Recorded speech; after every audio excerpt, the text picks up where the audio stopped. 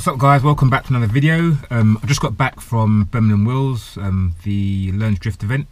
I remembered that I forgot to do an intro and an outro, so I'm going to do one now. So today was really good. To cut a very long story short, which I think is a relatively interesting story, I've had numerous kind of practice drift cars that in my opinion have always gone too far. I've had a 540 V8 which at the time just felt like a bit much. I've had a couple of E36s. One was a very nice T-plate run out model, individual spec. It used to be owned by a good friend of mine who unfortunately passed away, so it was always for me too nice to drift, and then when he passed I just couldn't really drift anymore because the last thing I wanted to do was put it into a wall. Even before that I was overprotective of it because it was a nice looking car, so I never really stuck it to anything. Next one was an E36 which I bought to replace that one. I bought it relatively cheap, so I was like, well, didn't cost me that much, so I don't mind crashing it. Then as usual I went too far, put a cage in it, put decent seats in it, put decent wheels on it, and it just went on. And then I got it to a point, put a wide arch kit on it and a nice spoiler, etc, etc. It was a M50 325 non-Vanos, I think Schwartz black, if that's the right pronunciation. It was a nice one. And same thing, got it to a point where I was happy with it and then realised, yeah, didn't really want to smash it up.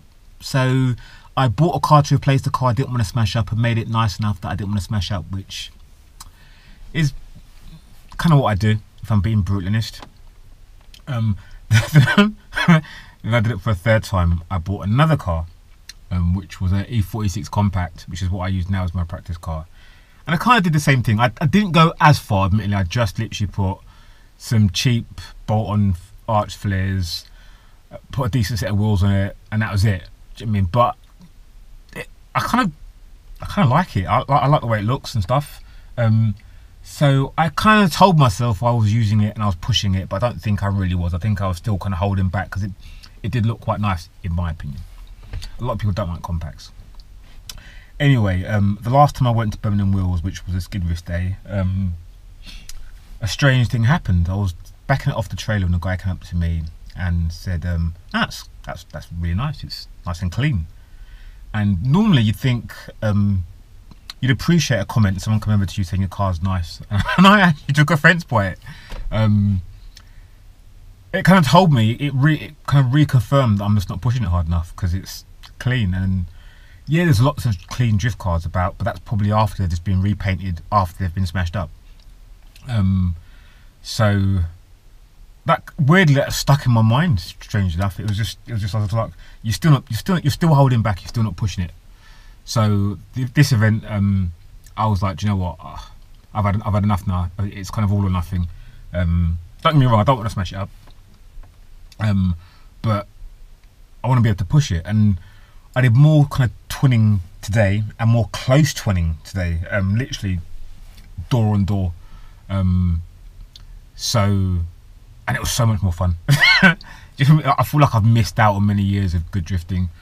Because the close stuff, the kind of door-on-door action is so much more exciting, so much more focused, so much, because it's not just a case of, I guess, your own skill, it's a case of judging the person in front of you. And it's kind of just going for it, knowing that the person in front of you, if you initiate, you're going to initiate on their door, and if you mess up, you're going to bend their car and yours. If they mess up, you're going to bend your car and there. But if you don't mess up, it's all good. So that's kind of the attitude I had going into today's event. So I had a blast. And the car did get some damage. I was trying to get as close to the wheels as I could do, and I got close enough to do a little bit of damage on the rear. Not a great deal of damage, but it's more than the car's ever seen since I've had it. Anyway, so I've rambled on for long enough. I'll show you. This is just a quick edit of just going around the oval and try and get close to the wall. But I hope you enjoy it.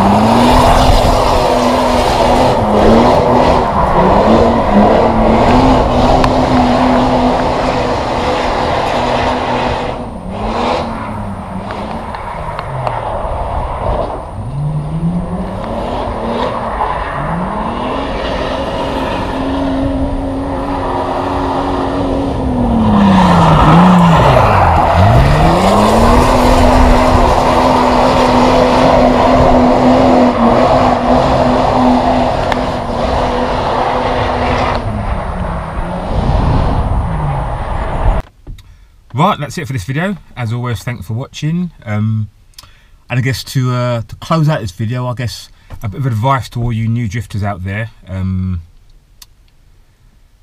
I guess don't be too precious about your car. Like, I'm a car guy myself. I like things to drive well and I like things to look nice. So I understand people wanting to make their cars look as nice as possible.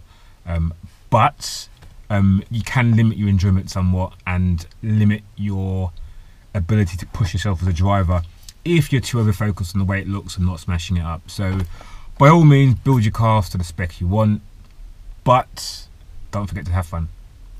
Anyway, that's it for me today, guys. Thanks a lot. See you later.